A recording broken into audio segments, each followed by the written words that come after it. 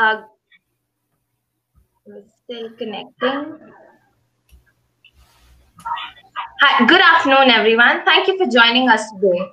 So today's keynote address is about things we can learn from Europe if Europeans to revive our businesses by the very insightful Mr. Mario Bernardi, uh, who for one is the director for the Grand Tour Europe, amongst the many other things he does.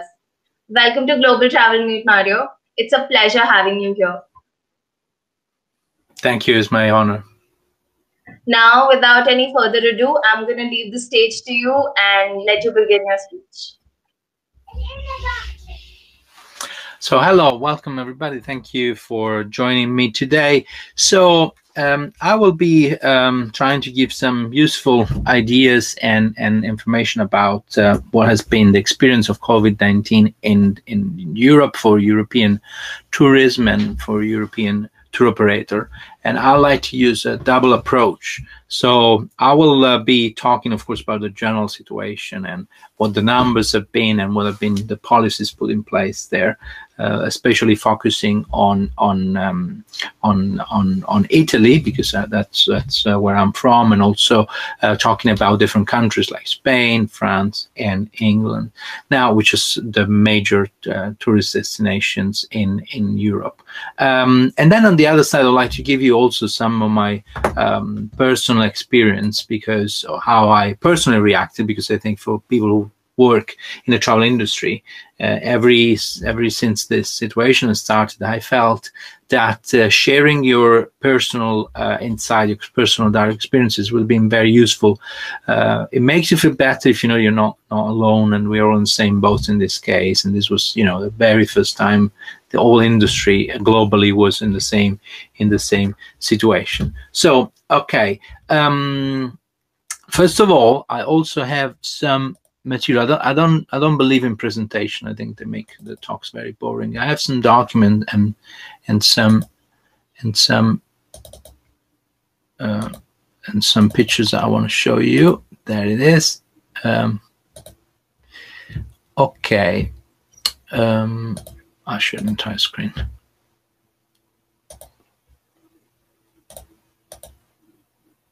So this is a recent map that shows how Italy has been affected by the COVID in terms of cancellation, in terms of numbers.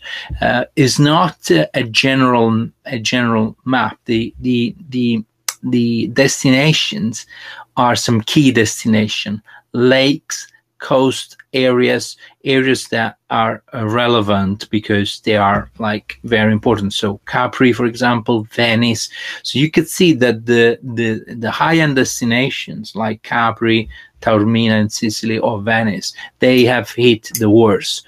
Other destinations like Emilia-Romagna or Liguria, which are more popular, especially with Italians, with locals, and are also more affordable. There's a lot of campings and a lot of 2-3 stars hotels in this area, while not as many in Venice, Capri definitely not, or in Taormina. So they've been not as badly affected. I would like to start from here, because the main instruction we heard since beginning of March, and whenever the lockdown started, it was the idea that most people was trying to turn around the business to the local markets, to the fact that the locals would have contributed and would have filled that gap that was missed by international tourism. Now, if I show you the numbers that we have of the international arrivals, this is the bulletin which is published by the ENIT, which is the National Italian Agency for Travel. I have the website here. So the website is also in English, but whatever they publish is only in Italian. Anyway, you know that Italy entered the lockdown basically in the first week of March, was the first and worst affected country after China.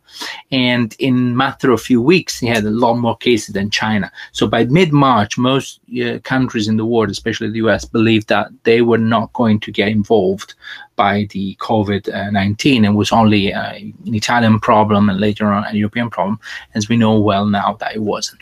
Anyway, so the very beginning of the situation, so Italy being isolated from the rest of Europe first, and then from the rest of the world, with a complete lockdown, which started March the 7th, 2020, and ended only June the 3rd. So it was a very long lockdown. During this time, there was no possibility to go out to carry out any business, only fundamental business. Later on, by the end of March, other European countries, reached lockdown, and during April also that spread all over the world, as we all know. These numbers show the arrivals to international airports, so the number of passengers arriving from abroad. And this data goes from the 1st of January till the different dates that you see up here, March, April, June, July. So it's the last number, it's a figure at 30th of July. As you go, the progression of the number, going lower and lower, it's dramatic, and it's only not close to zero because this includes January and February, which was actually very full compared to the previous year. So the paradox is 2020 looked like the fullest and the most important year in travel history, especially in Italy, with the highest numbers ever.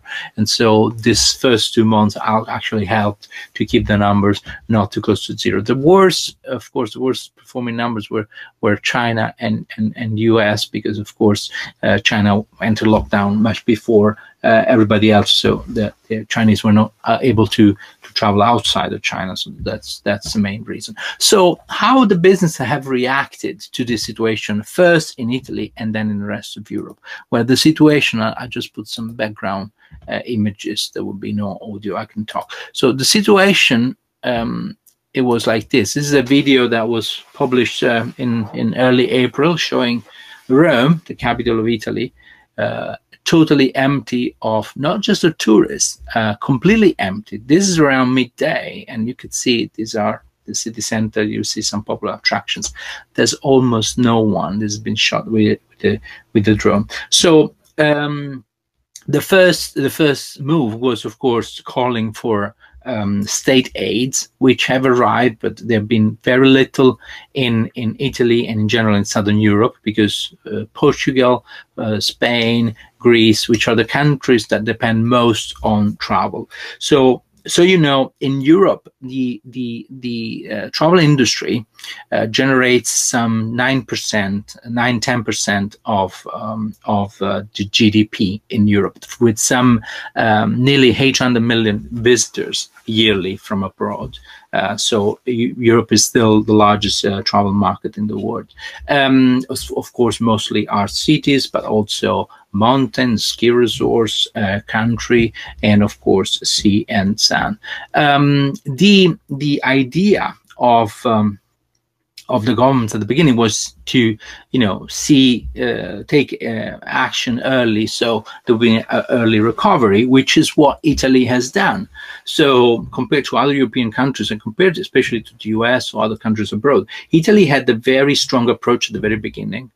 First week of March, total lockdown, 2 full months, and then only reopening up in June, when it was safe to do so, 2.5 months actually. So what happened, it was then things open up. So starting from June, again, people started to be able to travel locally first, and now it's open travel all over the country. Travelers from most European countries are allowed to travel, to stay, and to enjoy the vacation.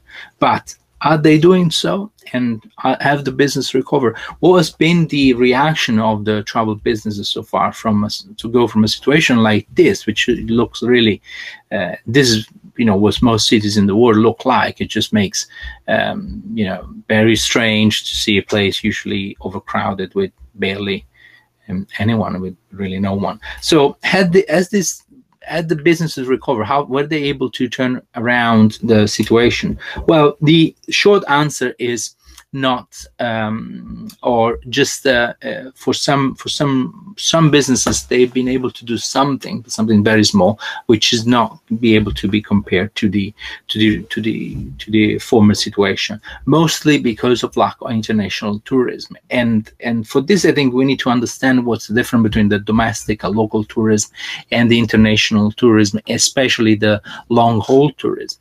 And especially with some groups of travelers, Americans above all, but also Russians, Chinese, and Brazilians, which generally have the tendency to purchase, to stay in hotels and high-end hotels, to purchase package holiday, long stay holidays. So this has basically created the situation when we were expecting to I'll go back to the data now. So this is again the more graphics. They all tell the same story of basically the tourism going from zero, more or less from every country, with China being the bottom line. So international tourism, they generally take a full package. They take a number of services. There is this the tendency that is called FOMO, which is basically the fear of missing out. So people who travel, they want to do everything that possible in one destination. They don't want to go to Rome or to London or to Germany and then going back home and some of their friends saying, "Oh, have you done this? Have you seen that? Have you eaten that?" And they say, "Oh no, I missed that," because of course, for most of them, it's a trip of the lifetime. This is not the case for domestic tourists, because if you live in the area only like an hour or 2 hours drive away, you can go there, do one thing, enjoy the thing that you're doing, and then go back another time if you enjoy that place. So it's a complete different tourist perspective, and this is pretty clear from the statistics. Also, the fact that if you go, these are just projections, most of them, so it's just scenarios of the future that don't look very bright. This is for Italy only, but I think it would be the same for most European countries. 21, 22 still negative, 23 recover maybe with a 1 or 2% recovering. The thing that really makes me think a lot, it's when you look at the numbers of international travelers, is the blue lines here and the one on the right. You see all different cities, and the light blue is the domestic travel. So some cities, especially in the north of Italy, they saw a loss of travel as big as for the international travel.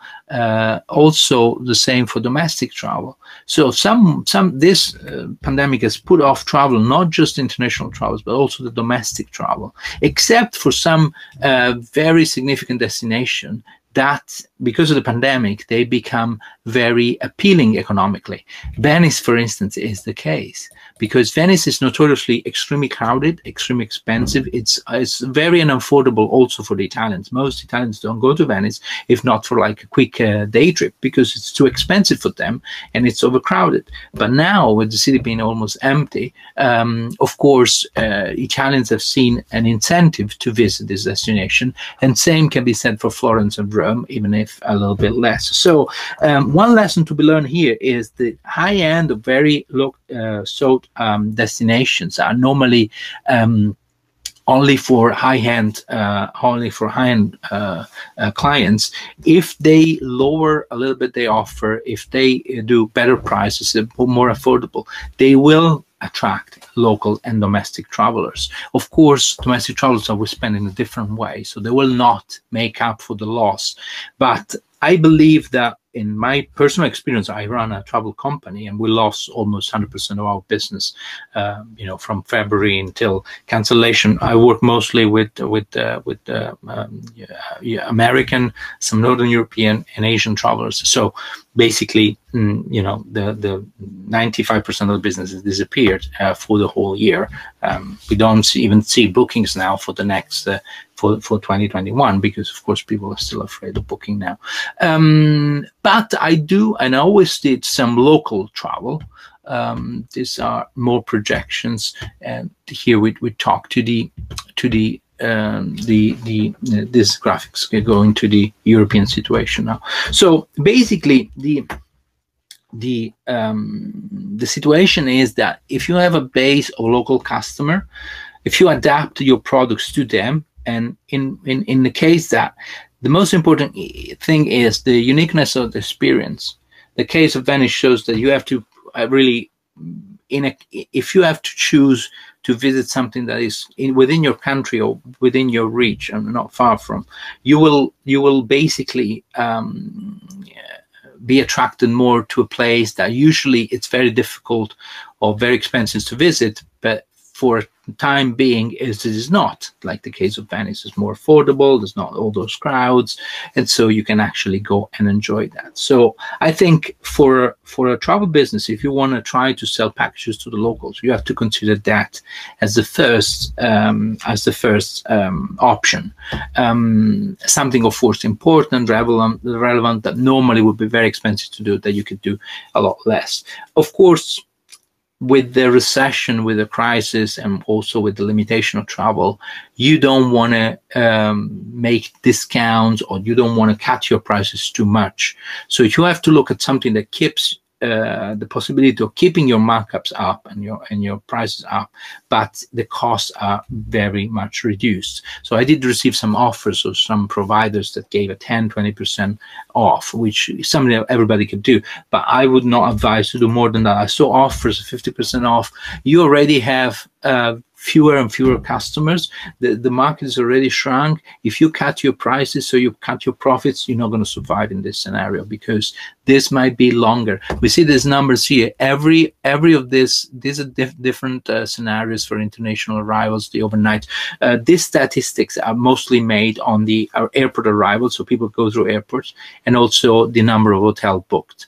The number of people sleeping in hotels. So they give a fair picture, but of course it's not complete. Anyway, if you look at these different countries, more or less they're all the same: Italy, Spain, France, and Western Europe in general. England is not in this one, but it's one of the four big destinations in Europe. One thing that when we look at this stats we need to know about European travel is that for countries like Portugal, Spain, Italy, and especially Greece, Croatia, tourism is about 13-14% of GDP.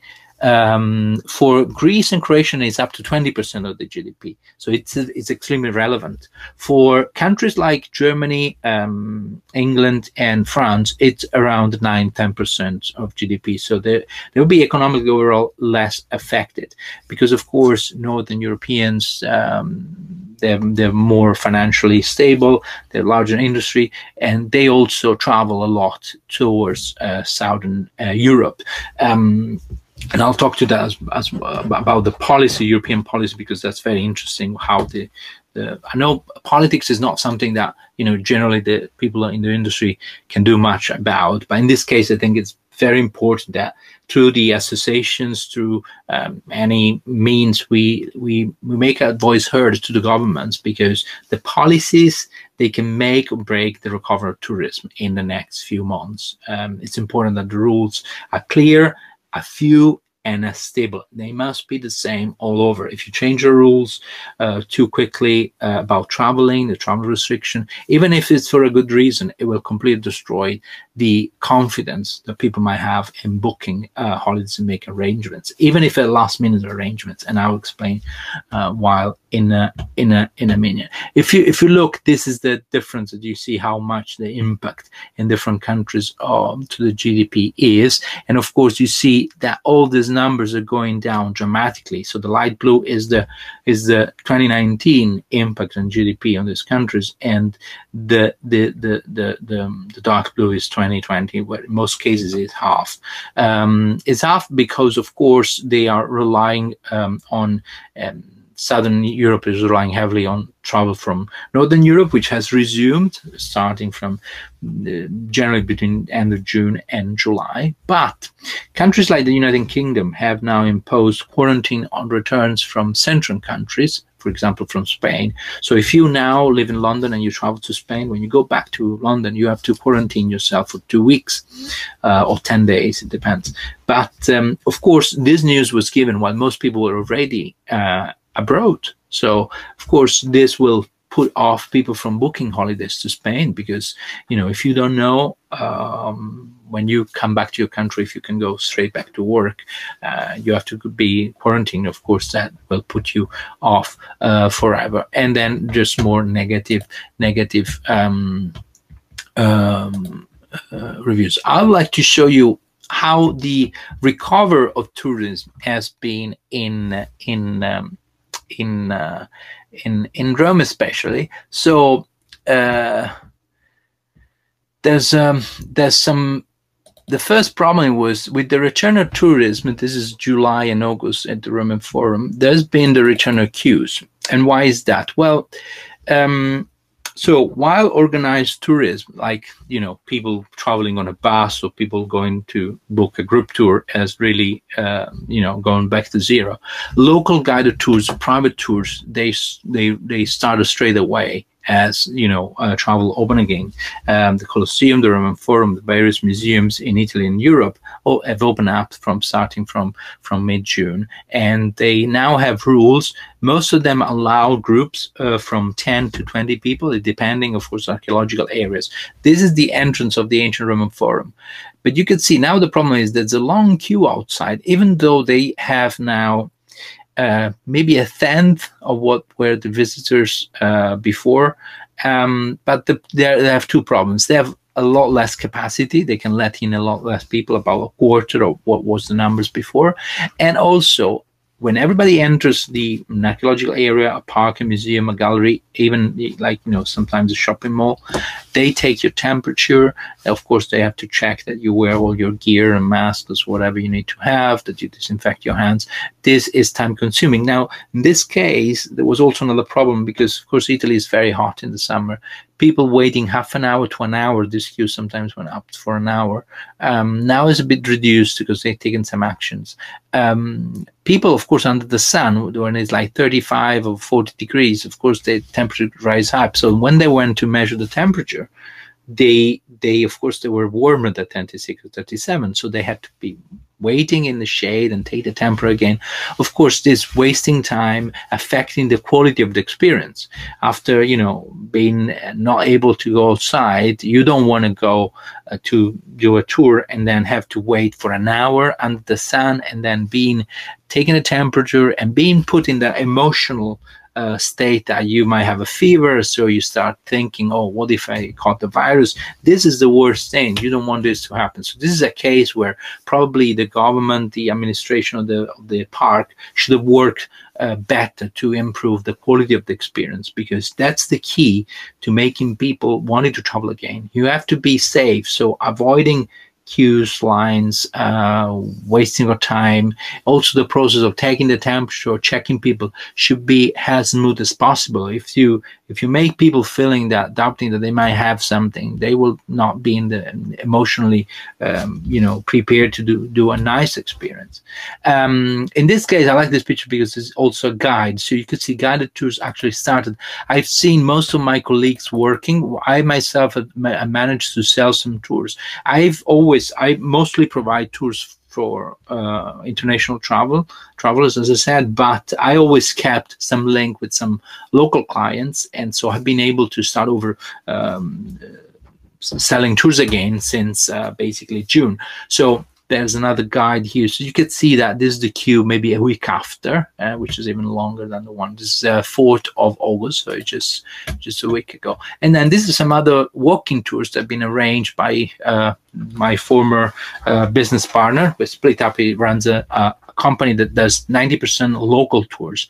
So he's been going back to full capacity. And I've talked to him recently because, of course, I've been in touch with a lot of colleagues, which is something I kindly recommend to everyone. Talk to people who do the same job, similar job, people who tried out different things, because sharing ideas, learning from people who are in the same situation can be a good area. So this is Central Rome. You see, they have groups of decent sizes, about nearly 20 people. In Italy, there's not at the moment a restriction on the numbers. So you can have, the law says that you need to have a small group. Doesn't say how many people are in the small group. So traditionally a group will be about 40, 50 people, although most travel companies don't do that anymore. The numbers are between 15 and 25, because that's how you can have a personal relationship, of course, with the clients. You can charge a little bit more and have a bit more quality. So, of course, you could see the social distances, then masks. People seem very interesting. The guides, this gentleman here, they all use audio sets, so you don't have to be close. You can hear clearly. The audio sets are individually disinfected. This is a night tour. There's a central room to Severa. There's another guide you could see. So basically, the things were almost being, go back to normal. Even in museums, this is a temporary exhibition actually in Central Rome. Again, you can see with the microphone, with the mask. So the situation, and people are interested, and apart from the mask, you wouldn't tell the difference as before. So going back to normal, it is possible, and there is a demand for this. This lady is not being 100%, putting the mask properly. But anyway, you could see that numbers and activity can go back to normal with the locals. The problem with the local market, I stop sharing now, it's that mostly there is no that kind of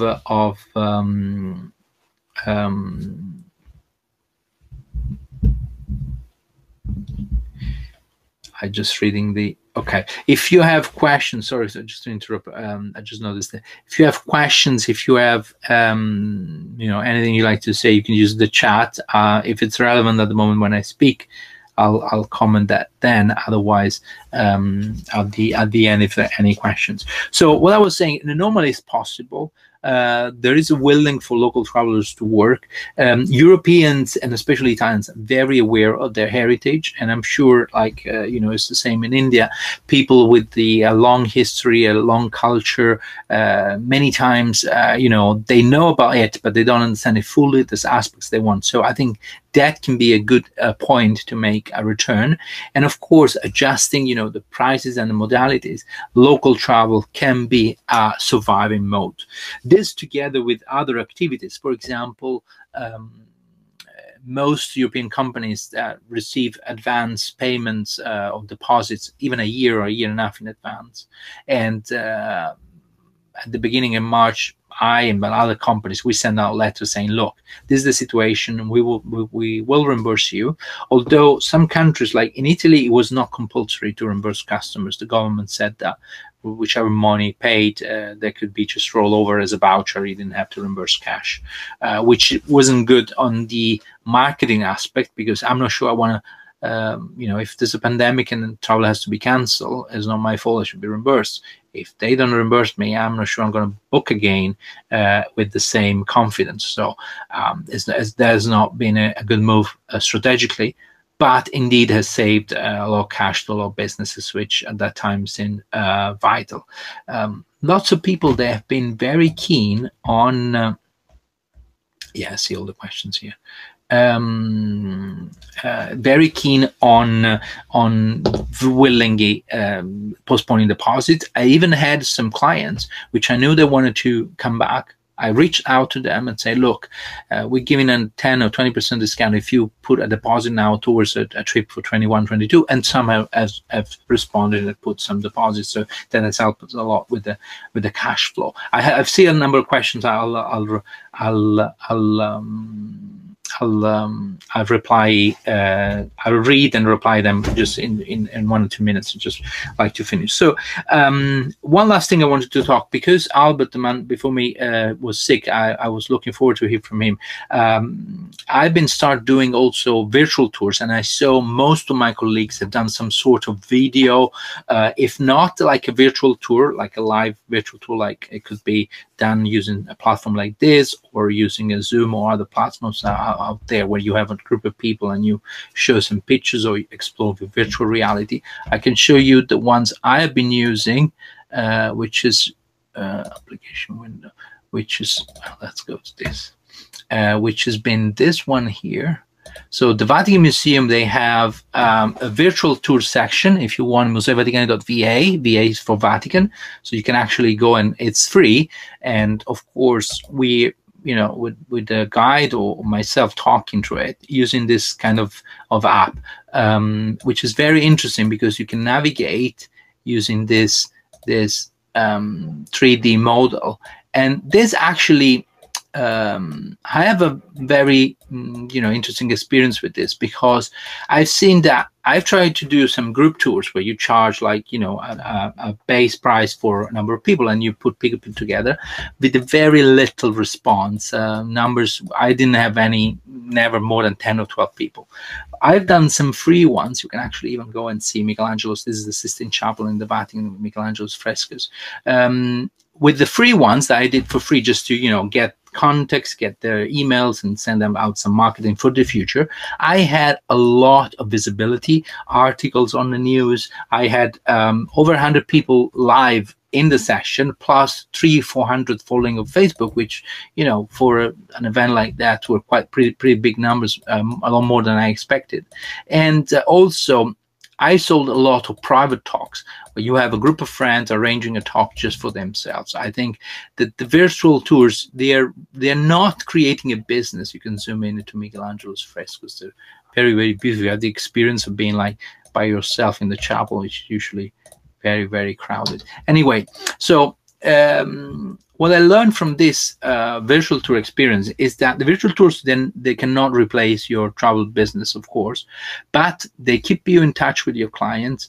They give you a lot of visibility in times where there's not much you can do, because even if you have out some new products, you're not going to sell them because travel is not possible and won't be for an immediate future. Also, the situation is still changing, so it's not possible now to make plans for long-term travel because the situation might change in a month or so. So they have been a very good mean to keep in touch, and also to create a new kind of a pre-sale and upsale opportunity. Because let's say you plan someone a holiday for someone, and then you want to show them how it's going to be like. I can take them inside the Sistine Chapel, right, as I've done now for you, and after that, I can tell them, look, besides this, next to this chapel, there's another one. And if you want to add 1 or 2 hours to your tour, if it's a half day or full day tour, we could do that. So you could show that to them and they might be able to sell. Same you could do for a multi-day trip. So I think that something that started just like, a pastime or a way to keep engaged and to make some little money just to keep the business afloat, that has been also turning as a big marketing tool, and a tool, very strong tool to be in touch with clients. So in time of difficulty, there are always opportunities, and I think the best thing to do is to look out, reach out, talk to other people, exploring different possibilities. Because if you are if you can manage the business to survive this future months that we still have of downturn, then in 1 or 2 years there'll be a bigger market, a lot more opportunities. So it's a matter of like storming this kind of problem. Now, so I have I've basically finished with my presentation. I now start reading the questions. I say there are quite a few, and so Shrishti, would you like to read that for me, or shall I read that? No, I'll help you out. So Okay, we'll start with the first upvoted question from Vandita. She asked, any challenges you've been facing in particular since travel within Europe has started as a service provider? Yes, so basically there are two.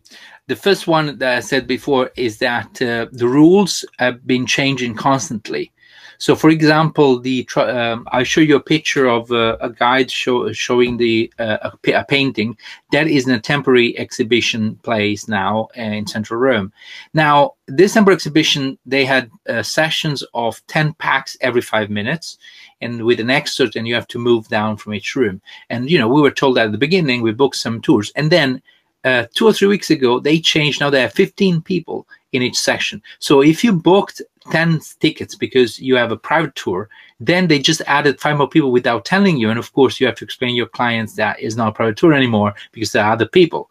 And so these people, were given a free tour basically, because of course you cannot ask them to pay for a private guide. So this kind of things, they're really the biggest challenge, because the museums and the galleries, they were changing the rules. As the government eased the rules, things were changing. So the lesson is here that this is a changing scenario. So whenever we're selling something to clients, say, look, this is the information as now. A day before, 2 days before, we recap and we'll see, because things might change. So that is being the main challenge. Second one is, of course, has been the fact that most clients are booking last minute. They do ask for a price and itinerary maybe a week or 10 days before, but then they want to book like only the day or 2 days before, because of course they don't know. They might be sick. Somebody they know might be sick. The things might change. And for some activities, that makes it impossible to operate the tours. I'm talking about day tours now. Luckily, as they grow through Europe, I've always kept doing a balance of half day and full day tours, private tours, and also multi-day tours. Multi-day tours, we're not selling them at the moment, but the half days, the full days tours, or, several half days in multiple days, they've been selling quite well to Italians at the moment, but they don't want to commit beforehand. So last minute is quite difficult, also because lots of guides and providers, since there's not much to do, they're going on holiday. So yesterday I had to make a guide coming back from the holidays to go to Pompeii to give a tour, because they were all, well, they say I should better be by the seaside rather than waiting at home. Sometimes it might not happen. This is the Italian approach. Okay. So the next question is, can you share some insights on Grand Tour Europe? Yeah. So basically, if I understand well the question, it's that as a company, the direct lesson was that at the beginning of this year, but starting at the end of last year, we made a lot of investments. Because the season was looking promising, and then of course we had to call most of them back, and so always have kind of money pot for aside for bad times. And travel industry disruption is very common. I've been working in this field since 2000, the year 2000. So I saw the 9/11, the attack in Paris, terrorist attacks, and a number of other things that have happened that has disrupted travel, including the volcano. About 10 years ago, there was this volcano in Northern Europe, in Iceland, that disrupted all North Atlantic routes by flights. So we lost a lot of clients.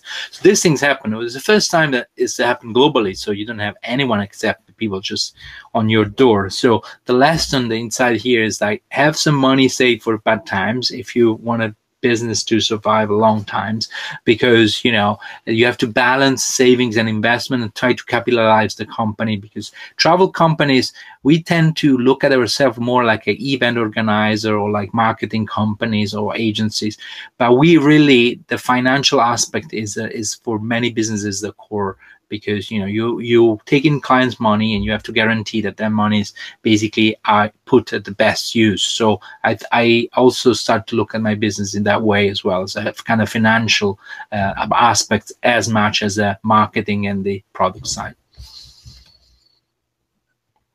Okay. So Vandita asks again, how are tourism boards supporting and reviving travel and tourism? Can you share the top 3 things tourism boards are doing in Europe? So there's been, so each nation in Europe has their own tourist board, and then there's the travel associations, the tour operator associations. So right at the beginning of the pandemic, I think it was maybe April or so, when they were talking about reopening, how to do, I was actually invited to one of these talks with all the associations and the deputies, and there was a United Nations officials. It was quite a big thing, but the main thing that tourist boards do at this point, because tourist boards are there to promote travel. Of course, there's not much to promote now. So they're giving those statistics, the statistics that I showed you at the beginning. They're doing very little in making sure that the government enforces policies. And this is something that the travel associations, like the Association of Guides or Tour Operators, they're doing much better. So in this sense, I think I've never been very fond of travel associations, or being part of a union or something like that. But in this case, it's been proven very useful having a voice there that could be heard. So tourist boards, they've done very little. Even 2 weeks ago, the Italian Tourist Board published the numbers of the hotel occupancy for the 2 central weeks of August. That's where all the country goes on vacation. Traditionally, every Italian goes on vacation around the 15th of August. Is a big national holiday, of course, dedicated to the Virgin Mary, because in Italy everything is about Virgin Mary. So, and they said the Booking.com had 90 or 95% occupation, which is not the reality of it, is because, of course, Booking sells a number of hotel rooms. But what most hotels have done in the last weeks is to take off the rooms from the platforms and trying to sell them directly, of course, to making more profits and lowering the prices. So most hotels have, they have a 40% occupancy if the ones are doing well. So in this case, it's been a fight between the tourist board and the publishing data that were not correct, and actually the hotel federations, the hotel unions. So I think in this moment, reach out to your federation, your union, your whatever your professional representation board is, because the tourism board, they're not doing greatly, not in Europe anyway. So I just wanted to ask, just out of curiosity, is the tourism board in Europe doing anything to help businesses like yours and smaller businesses who are in tourism to sort of get through this time financially? They don't do that, but the government has been doing that. There is a fund specifically for the travel industry, but the help has been provided equally to all the hospitality industry. So hotels, pubs, restaurants, they received on national basis aids, all equally. So there hasn't been a specific fund. Some funds have been given to museums or to attraction venues, the Congress industry.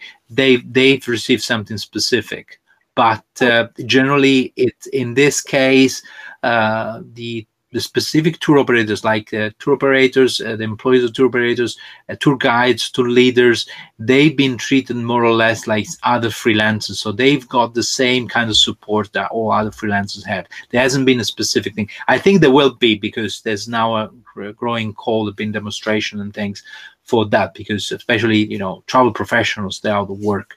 Tour leaders, without bus tours, there's no tour leaders, because the day trip can just be done with local guides. So there's been a lot of disruptions. Okay.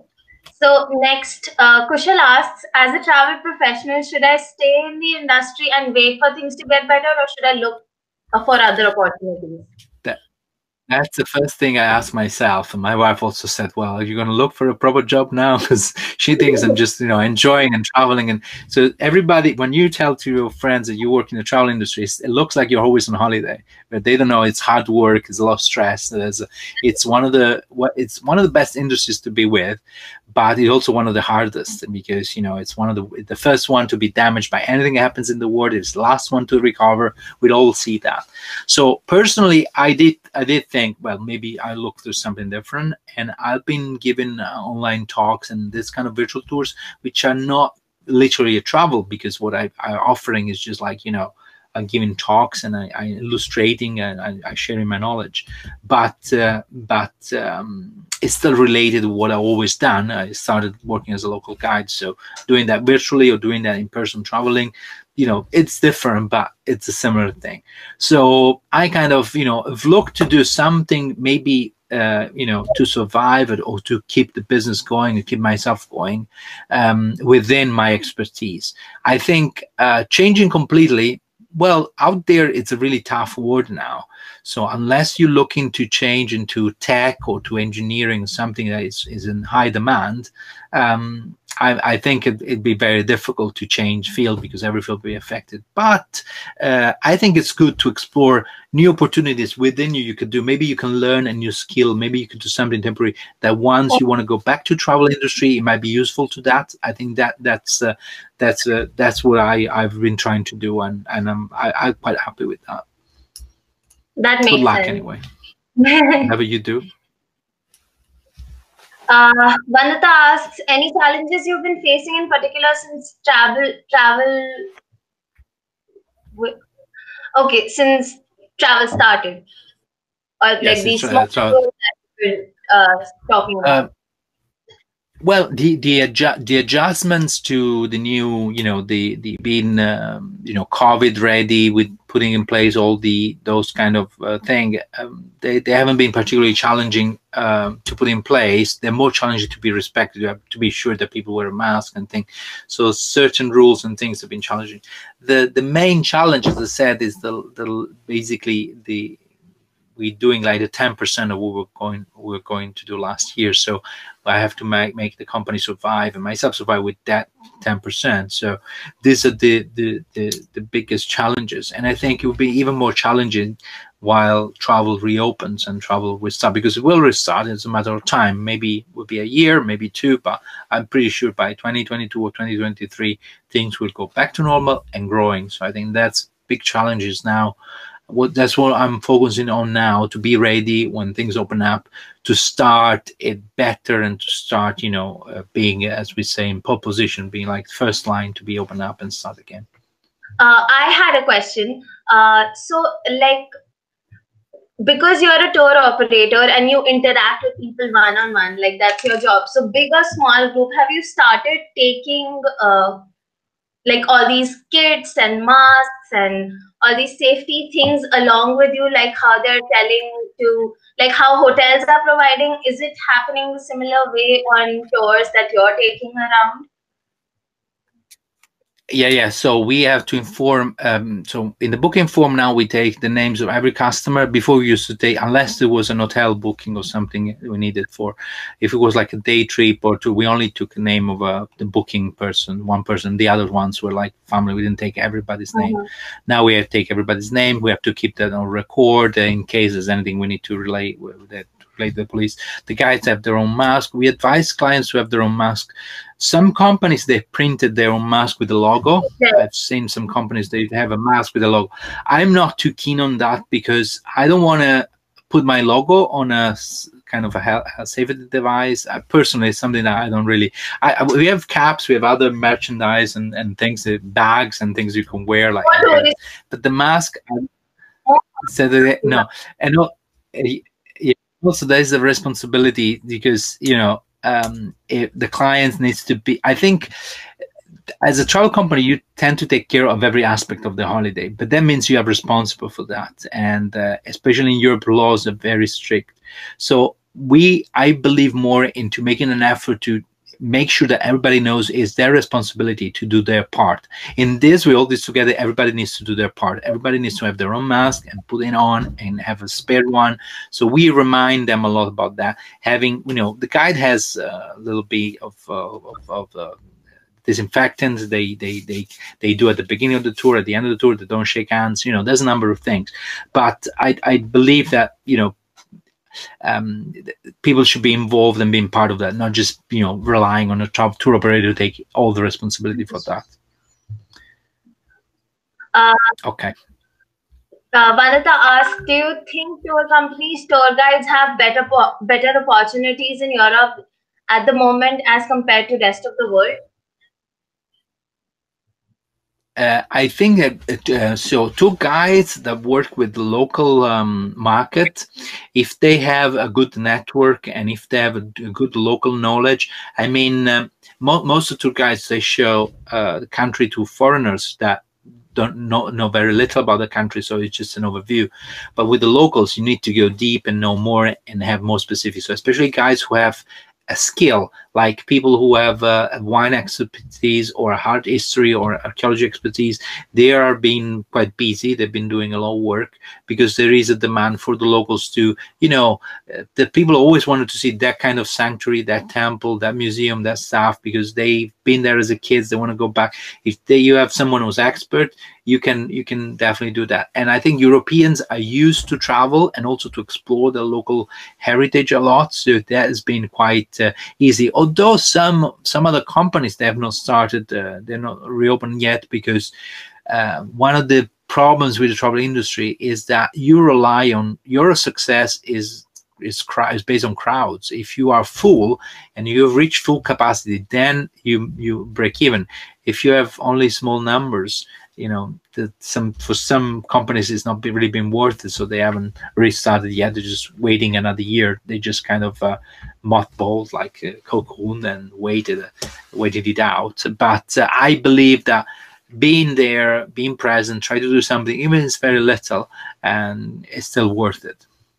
Something is better than nothing always, like especially in these Yes, times. yes. So it's always better. How are people ensuring that travelers are in quarantine post a trip? So every country has a different approach. Anyway, you need, whenever you land or you come back, if you go abroad or you come back, you have to fill a form, just a paper form, telling, you know, where you've been and then what's your address, where you're going to be in the country for the next 2 weeks, and then this is given to the police. So it's the local police, and this is in every country is the same.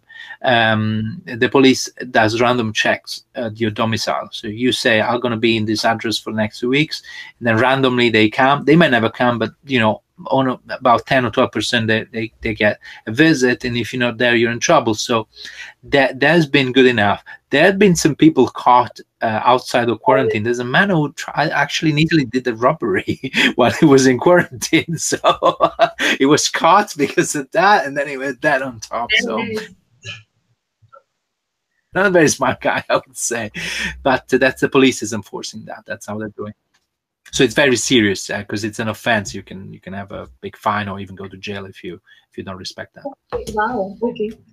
In India, we have a very similar system that you get marked on the finger. So if the police sees the mark on your finger and they catch you roaming outside, because that mark vanishes in 14 days. Like if you keep washing it off for 14 days, it will go off. So the quarantine period here is 14 days. So once that's really smart.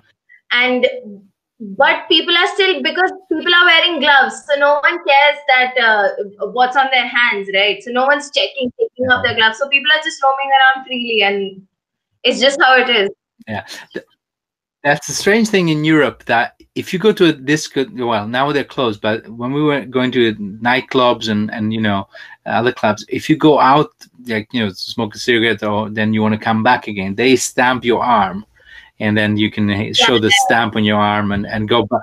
But if the government asks people to stamp, then here there will be an uproar, because that's something that the Nazi used to do. And I'm sure people will come with that. So the funny thing is that people do that willingly in a nightclub for fun. But if the government enforces that for civil reason, people say, "Oh, no, this is horrible." Which is that's some of the complication. In Europe, it's very difficult to force anything because people are reacting a lot against everything the government wants to do. It's been a very long time since people are inside. The acting out is a little natural now.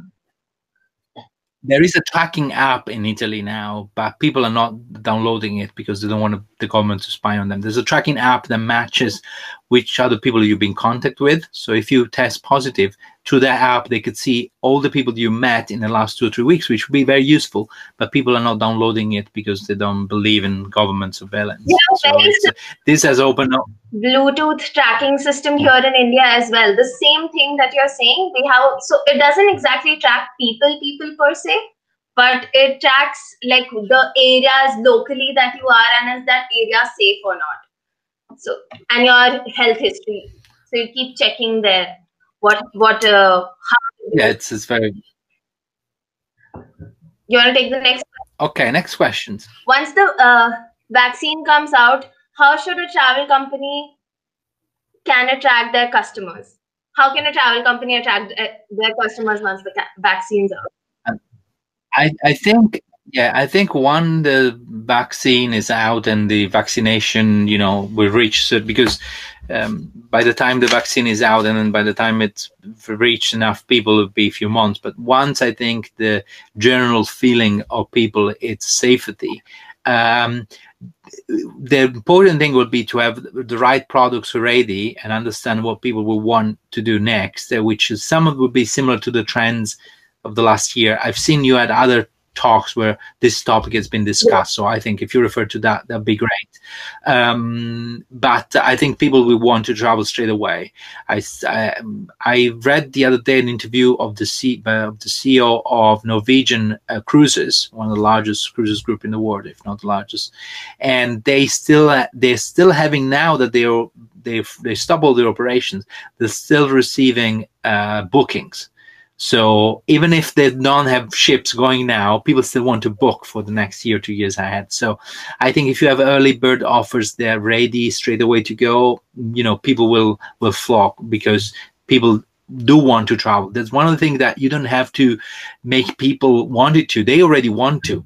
The question is if they can afford it, if they will choose you on another one, but people do want to travel. I've seen this thing being said all across the board. Like, as soon as the vaccine comes, I'm going to start traveling. Like, I've heard it from travel bloggers, so many people who have been speaking. Everyone's been saying the same thing. I'm just waiting for the vaccine to come out and just can't wait to travel. So I think what you said is true, that everyone is just waiting. The opportunity should just show up. Reshma asked, how soon do you think Italy and other European nations will be ready for international travelers? So yeah, that's a very good question. If you ask that, for example, to an Italian government, they would say that Italy is ready. The problem is the other countries are not ready. For instance, travelers from, because in Italy now the cases are very few. They are in order of 100, 200, something very minimal. So Italy has been an example of like how to turn around the situation, which was the worst in the world. Right. It looked like it only affected Italy, but of course it wasn't. But they've been very good in turning it around. With sacrifice, but that's proven that sacrifice paid for. But Italy is ready to welcome, for example, Americans. The problem is that in America, the contagion is too high, and so there's a risk of importing cases, and so has been for a few other countries in the world. So I think European nations are ready to welcome international travelers. The problem is that those countries like Brazil and I think Brazil, Russia, and America are the worst at the moment. They need to contain the at any cost. They need to contain the spread of the virus, and then people can travel again. Because the European countries will open as soon as the numbers go down. They will open the frontiers to everybody, because of course it's vital for the industry. There are millions of people employed in the travel industry in Europe alone. So. All right. The last two questions for the session for the last 2 minutes. How are companies managing social distancing on guided day tours? That's another good question. So there is a bit of discrepancy between what means of travel do you use. Because, for example, on planes, there's no social distancing. Every airline companies, they fill to full capacity. Wear a mask, distancing. They even serve food on board. So you take your mask off to having food, so which doesn't look good. So, well, yeah, that's the reality of it, because otherwise the planes would, the airlines will cancel the flights. They've already been canceling all flights, and so that's, I think that in there is a kind of risk that they decided to take, because there's only a few thousand people traveling daily in Europe now. By air. Most people are using now trains or cars, and so in trains, the trains are using social distancing. So if you do a day trip by train, in that case they use every other row from this group. Buses, it depends. It depends which region. So some tour companies, on the buses, they have alternative rows. They basically take a booking by family group or group of friends, and then they sit them all together, and then they leave an empty row of seats. So bus is sitting 50, they can have 30, 35 seaters, which is still good, or half of them, about 25. For the walk-in tours, the pictures I showed you before, basically it's very, basic. They just say, keep your distance, just say, be an arm away from each other. And of course, the groups of, families or friends, they can be together. I would say I've been out for some, weekends. I got 2 small children, so we have to take them out. There are social distancing enforced every day. They're not very strict on that, so you might get closer to people occasionally. but there's not even for example, in the UK, it's not even compulsory to wear a face mask. In France, some outdoors, I mean, indoors is compulsory, even is not enforced everywhere. In France, outdoors is not compulsory. It is in Italy. So it changes. That's one thing about European Union. It is a union, but then every state does whatever it wants under a common umbrella. So that's why the constant issues with the European Union is this kind of every nation wants to do their own thing. Generally, anyway, you feel safe. People are kind of aware of that. So, I would say it's generally, as long as if you have people in a bus or sitting somewhere, you sit them away. For private tours or private drivers, the driver wears a mask, and of course it's disinfected. So the routine is the same for every other business. So it hasn't been particularly challenging, that thing. If you tell people the distance, they'll do very, very easily in a tour. Oh, that's nice. Okay. Last question for the day. Are medical histories also being recorded at immigration along with other checks and biometrics?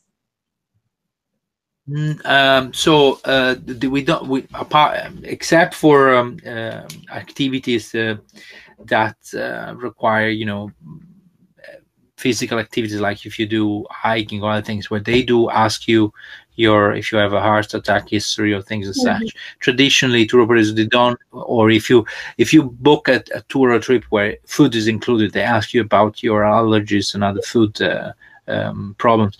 But apart from that, traditionally, we don't take or store medical records of clients. There is a very strict data protection law here, so you need to store this data very, very differently. So what they do, we only store the name of the clients and a contact, and what activity they've done, and who they've been in touch with. So the driver, the guides, or whatever. But we don't ask if they had the virus or if anyone that they know had. We don't do it. We're not required to do that, and neither the government does. The only thing, they take their temperature entering certain areas or at the airports, and then they do. Some countries, for example, in Italy, they've been doing this since February. Actually, I flew from Manchester to Rome in 11th of February, and they took the temperature there with a scanner. So they started very early, and they still do that. In England, they don't do that. You just walk in, walk out. If you have a temperature, you ask to check yourself, and it's your responsibility also to stay home and inform the medical. So they don't really. We're not required to, and the government doesn't really check too much about your medical history. It's just like if you have a fever when you enter certain areas, in certain countries, not even in all of them. So it's quite relaxed. It's more the idea of relying on people understanding the situation, how dangerous can be, and just, if they don't feel well, check themselves, isolate themselves. It's more about telling people to be responsible for themselves. And I think as an industry, we should count on that a lot. Enforcing is part of it, but you have to make people aware and making them willing to cooperate. And I would say in this, Italians have been very good. Traditionally, Italians, we are not good at anything that the government tell us to do. So we really, people like to do their own thing and not respect any rule, just very creative, very individualist. But in this case, the country really stood together, and everybody really follow the government rules. Italian government is not known for being an excellent government in the last years, but in this case, they've been very good. They've done very good. They took action very, very soon, very steadily. They've been really, really good. Much better, for example, than the English government or the American government. The English government at the beginning, they didn't believe it happened. It was only at the end of March that they decided to enter lockdown. Okay, so I'm only then, end of March. Okay, so thank you very much. It has been a great session, Mario. Thank you so much for joining us. Very insightful. Got to know a lot of things. People definitely had a lot of questions, since we are very curious what's going around the world. Thank you so much, everyone, for joining us. I'll put the links to the next 2 sessions happening here in the chat. If you have any questions, you can hang out in the social lounge, and if Mario is there, you can talk to him, ask him more things, and yeah, see you guys soon after half an hour. Thank you very much. Thank you, Shrishti. Thank you, everybody. Thank you. Bye-bye.